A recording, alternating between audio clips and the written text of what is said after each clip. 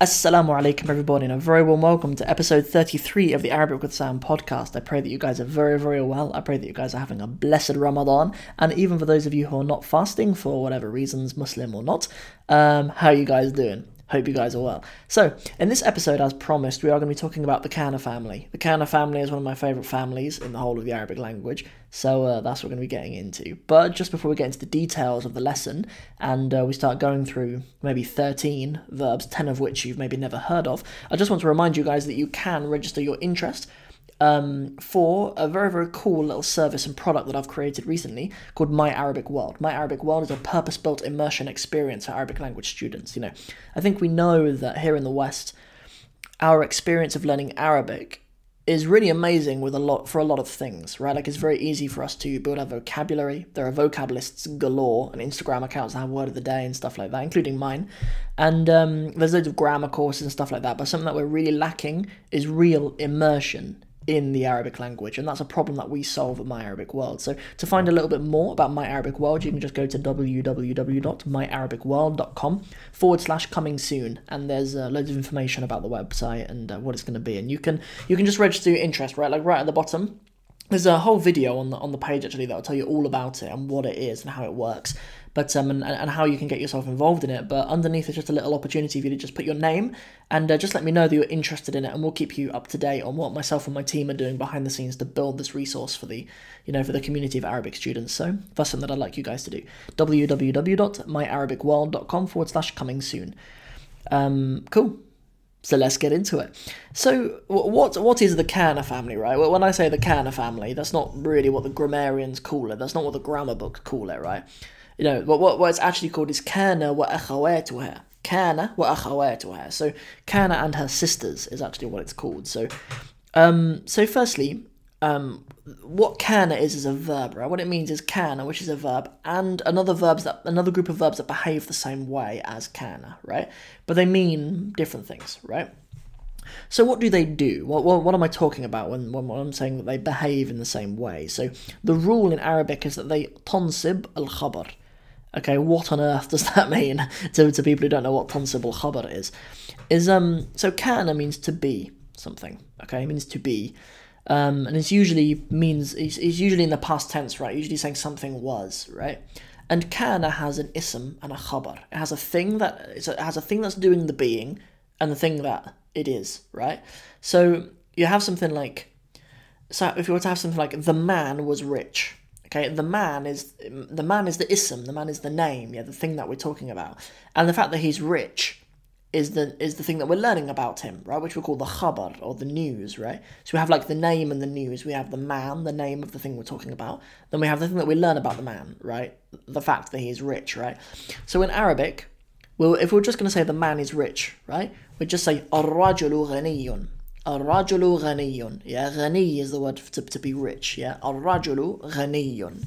But if we're going to say the man was rich, okay, we say kana ar-rajulu.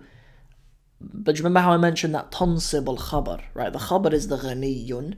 So now it's going to be ghaniyan. Yeah, that's what it means to do nasab, or to make it have fathahs on the end. Kana ar-rajulu ghaniyan. That the man was rich, kind of implying that he's not anymore, right? Kana ar-rajulu ghaniyan.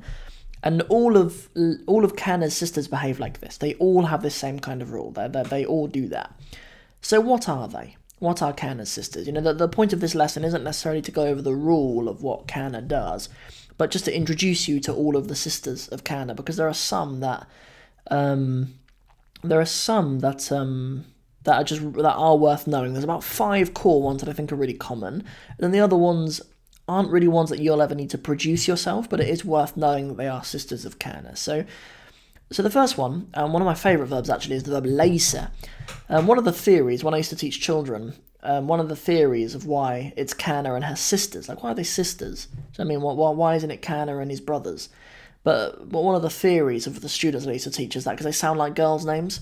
Like Laysa sounds a bit like Lisa, and another one of the verbs is Sarah, and it's like Sarah, right? They sound like girls' names. I don't know how sahih that is, but so laysa, okay, laysa is one of the verbs that does this. So if we're going to say the man is not rich, we'd say laysa ar-rajulu ghaniyan. Yeah, it behaves the same way. The man is not rich. But notice there how I said the man is not rich rather than was not rich. Laysa is a present tense verb, right? Even though, you know, it doesn't have a present tense conjugation, it just is present in and of itself, right? That there isn't like a laysa and then the present tense yelisu or something for the present tense. Laysa is just a past tense verb, but it has a present tense meaning, right? It doesn't mean the man wasn't rich. You know, it means the man isn't rich. If you're going to say the man wasn't, you'd maybe say ma kana. Yeah, ma kana rajulu ghaniyan. But laysa is the present tense, right? So that's one thing to know. Yeah, so yeah, you'd say laysa rajulu ghaniyan. But you can also say laysa bi something. And it has exactly the same meaning, right? So rather than saying laysa ghaniyan, he's not rich, right? You can say laysa bi ghaniyin. Yeah, laysa bi ghaniyin. So rather than, you know, it means the same thing, right? You can either say laysa and then the next word has fathas, or you can say laysa bi and the word afterwards has kasras, right? But they mean the same thing. They mean exactly the same thing. I remember when I was in the Netherlands a while ago. I was in a masjid. They're Moroccans mostly.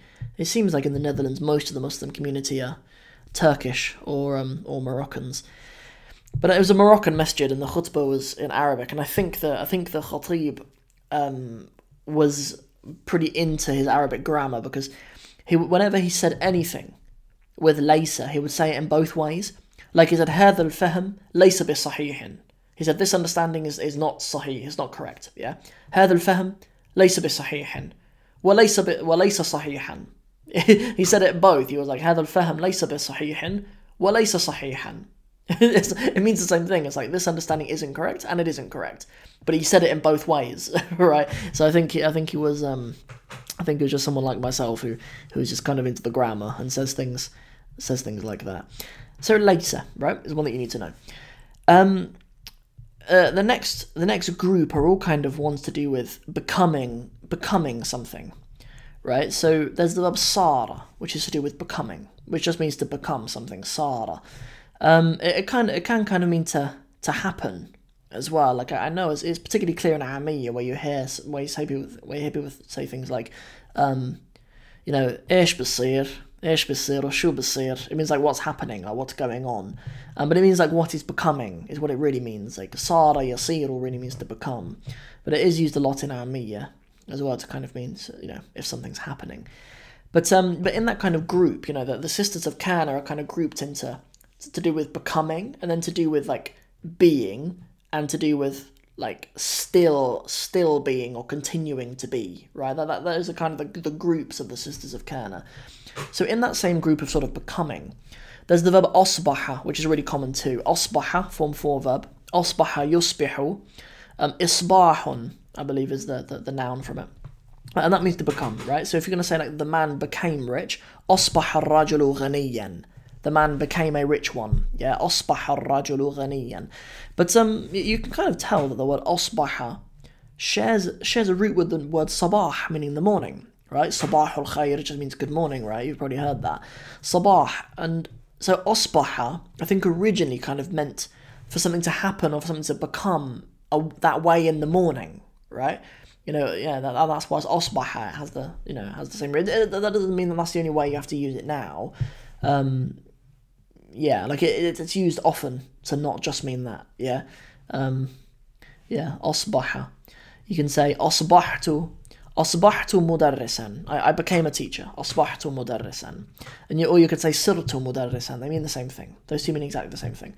But the same way that I kind of mentioned that asbaha is kind of in relation to things happening in the morning, hence sabah. There are also verbs that are also sisters of Kaana for other times of the day. So there is the verb adha. Like adha means to kind of become or to happen in like the late morning. Yeah, like, you know, a lot of you might be familiar with the term ad-duha. Ad-duha is like the late morning. So adha, you know, if the man became wealthy in like the late morning, yeah, adha rajulu ghaniyan, you know, the man became rich in the duha, right, in the late morning. And likewise, there's the same verb for the masa'. Yeah, a lot of you probably had masa' al-khayr, yeah, to say good evening to someone. There's the verb amsa. Yeah, أمسى الرجل غنيا. Like if the man became rich in the evening or whatever, then that is a verb. But I've never heard أمسى or أضحى used in the world. I've heard أصبح thousands of times and صار thousands of times, but I've never actually heard أضحى and أمسى used, and I've certainly never used them myself. But if anyone does ever use them, or I do read some poetry or whatever that they're ever used, and I'll know them because I know them now. And so will you guys, because you guys know them now. Lastly, for kind of the verbs about becoming things, is the verb bäta. Bäta. Obviously a hollow verb, just like Kaana is, just like Sara is, but as well, I've never heard bäta used either, but it does kind of mean to become something too. So moving on, we're kind of, all we've got left is really sort of five or six verbs about remaining something or staying something, and the most common of them by far is ما زال. ما زال. So if we can say that the man is still wealthy, ما زال الرجل غنيا. You know, ما زال. ما زال means to still be or to continue to be. ما زال. ما زال الرجل غنيا. There is also, I have also heard, and this is also a sister of Kaana's, the verb ما دام. ما دام. But ما دام also kind of means sort of so long as. ما دام غنيا kind of means so long as he's wealthy.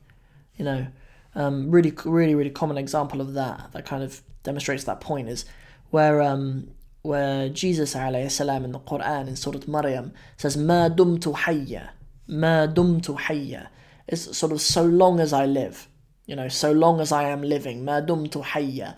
But it kind of means like I'm still living, but it's kind of, you know, there's a bit of a meaning difference with it, kind of meaning, yeah. So for so long as I live, ما دمت حيا. You know, ما دمت مدرسا, for so long as I'm a teacher, yeah. ما دمت مدرسا, ما دمت طالبا, for so long as I am a student. Cool. And in that group of words that kind of mean to still be, or to continue being, is the verb ما برح. ما برح. Also the verb ما انفك. ما انفك. ما فتئ and ظل. So what have we got? So we'll run through them, and I'll do them kind of in that same order, and I'll group them as well as we go. So firstly, the head of the family, the biggest of all the sisters, is the verb Kaana, right? Kaana is by far the most common of these. Kaana is the second most used verb in the Quran. It's used 1,319 or something times. It's used, 1,358, I think, times it's used in the Quran, but 1,300 and something, right? Like it's the second most verb used in the Quran, just after qala. It's very, very common. And then the verb laysa, really important, means to not be, and then I also mentioned a couple of other points about it, but its meaning is present tense. It doesn't have a present tense conjugation though, but its meaning in and of itself is present tense. We talked about the verb sara, which means to be. It's kind of the most pure verb, meaning to be. But then there's other verbs that kind of have their own slight connotations to do with times of the day, like asbaha, becoming in the morning, adha, becoming in the late afternoon, amsa, becoming in the evening. And then we talked about the verb bata as well, which just means to become as well, but is not common at all, is it? In your own active usage, I would probably just recommend you use sara and asbaha.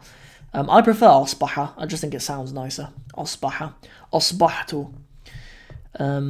Cool, okay, so those are the ones to do with becoming, and then we talked about continuing to be or doing something for so long as something else. We talked about ما زال, we talked about ما دام, we talked about ما انفك, we talked about ما فتئ and ما برح, and then ظل as well, and those are all of the sisters of Kaana that I know of. If you know of any other sisters of Kaana, please put them in the comments below if you're listening on YouTube, or if you know any others and you're just listening in the ears on podcast, please remember to message me on or DM me on Instagram at Arabic with Sam. All of the socials are at Arabic with Sam. There's no Arabic with Sam official or Arabic with Sam 1 or anything like that. It's all just at Arabic with Sam on all of the socials, you know, from Twitter, Facebook, Snapchat. I do have Twitch, and I really wanted to do Twitch so that I could tell my wife that I was buying a PlayStation for work, and then I'd live stream me playing FIFA and stuff, and I'd tell my wife that it's work, but I couldn't get away with that. She wouldn't let me have that, so. But we still hope, inshallah, maybe I'll be allowed a PlayStation one day, and we can do Twitch. But I do have Arabic with Sam on Twitch though. I do have the name, but I just don't ever use it. So that's everything for this episode. All I'm going to do on the way out is just say, if you've enjoyed this episode of the podcast, you're listening on YouTube, please like and share it. Or if you're anywhere else listening to the podcast, then just come over and talk to me on one of the socials. It'd be really cool to have you. Follow the page, subscribe to the channel, like on Facebook and all that. And that's the end of this episode about the Kaana family. You know, all of the sisters of Kaana. Not a particularly long episode. Hope you guys enjoyed it, and I'll see you in the next one. Episode 34, we're going to be talking about the GCSE Arabic. A lot of the students will have already had their exams. We'll be having them very soon for the GCSE Arabic. And some of you know that I used to be... I've conducted oral exams for the GCSE before. And I have some strong opinions about the GCSE. And also just some hacks and some tips. And I want to answer some common questions about the GCSE too. Because a lot of people do it. A lot of people do it for the wrong reasons. But a lot of people are doing it. And I would like to offer some little hacks. Because there are some ways that you can There are some ways that you can get more marks than you deserve just by knowing a few little tricks, and yeah, I'll be happy to share those with you from my experience with the exam boards. So that's everything for this episode. Catch you guys soon. Have a really, really good day. Assalamu alaikum wa rahmatullahi wa barakatuhu. The Arabic in 60 Steps program is a step-by-step online Arabic course, which takes you right from learning your very first few words in the Arabic language and putting them together to make simple sentences, right the way up to knowing over 1,000 Arabic words, and being able to access texts like the Quran, Hadith literature, and even Arabic poetry. The minute you join, you have immediate access to the video course and over 100 bonus resources.